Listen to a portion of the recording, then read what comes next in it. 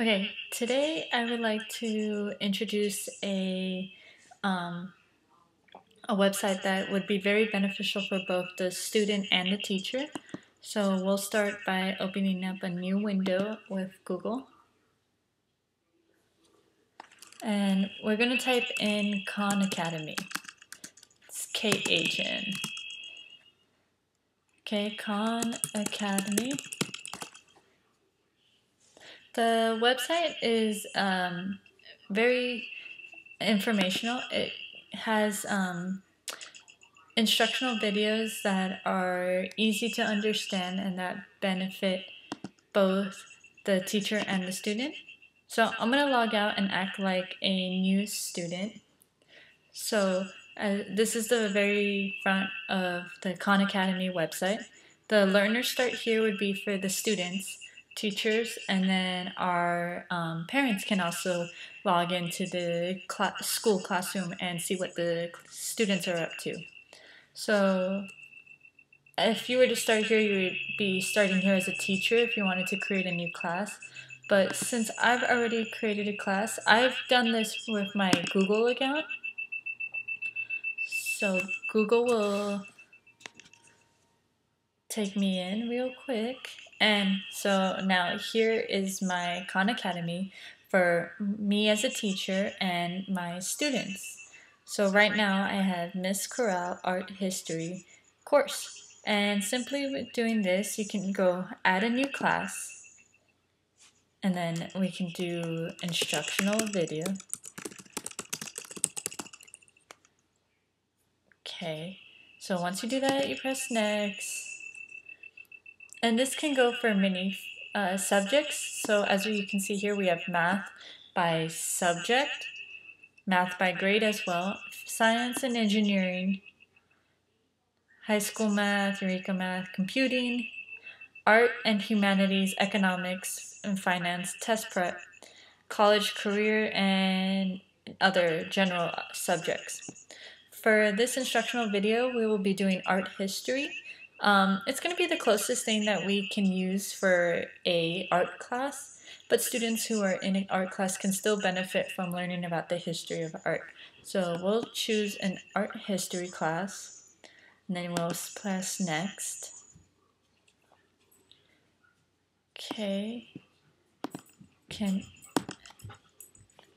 So we can have students add to the class by typing in our class code, which I've just highlighted, and this will get them in. Or we can add students a different way. So we could import them from a Google Classroom if we're using Google Classroom, an email invitation, or create the account for them. So we'll start with creating an account. This can be beneficial to any grade age group. So I'll just show you here so that way we can act as a brand new student. So let's do, okay. So this is what we're gonna wanna Command C, copy, and use for logging in as a student. And then this is also gonna be our password. So just make sure you have a pen and paper for your students to write down this password or print them out if you're doing a large group.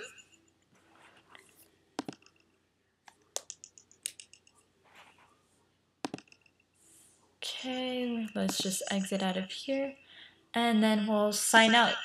So this is the, well, here's the teachers one. And it'll show the assignments that they can use or that they're allowed to be on, activities that they're doing already, SAT, roster, and other things. So right now we don't have any assigned classwork, so we'll sign out and I can show how a student would actually log in. So let's do login. And so given that little information we did with me as a student, we'll plug that back in and we'll become a student right now. So our username was Tara174 and our password was ZA C, X, Y, or W, G, C, H. Just give it a second. For school students, you probably don't ever want them to save the password because they use it with multiple students, as well as having other classrooms come in. So we'll just say for this sake, let's have them press never. You'll have your parents agree to this beforehand, and we'll start our learning. So it can even personalize it. So we could say we're old.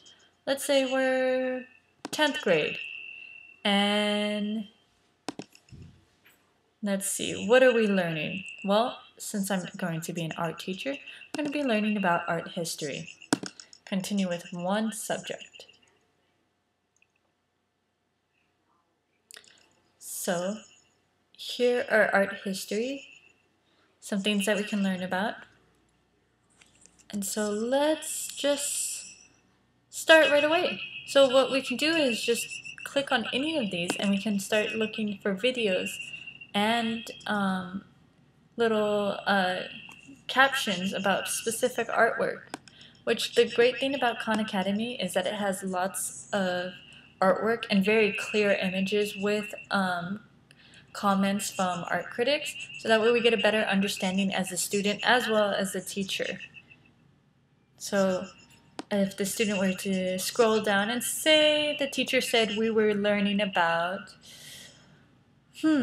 let's see, what would be fun? How about just an introduction to the Middle Ages? So right now you can see that we have the Middle Ages, an introduction, but it also includes captions about stuff. So right here it's all reading, but it's broken down and a little bit easier for a student to take in and read. And then, so this one, let's see. Here's a video. If you scroll down this side, you can see different subjects like Christianity in the Middle Age. So you can keep scrolling down and look for the play symbol. So this one, making manuscripts.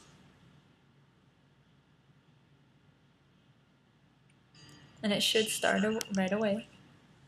In the Middle Ages, parchment was used to make the pages of books. Parchment was made from the skins of animals. The transition from a fresh skin to a surface suitable for... So students can also learn visually besides just reading from the text. The great thing about Khan Academy is that it gives students this opportunity to see it much better than what a book can describe. So it gives a little about section as well, and you can see that they have different ones. So for all types of artwork. And Khan Academy is constantly trying to broaden their artwork and videos so that more students have more access to multiple subjects. So as an undergrad at CSUN, I was assigned many of these projects to work with and to really, get a better understanding for my online classes. So let's do another fun one. Let's do Arts of Asia. So they have start from the basics and practice for your next test as well. All of these can which be assigned through the teachers section by going through the same exact steps and then just selecting them. So we could do China.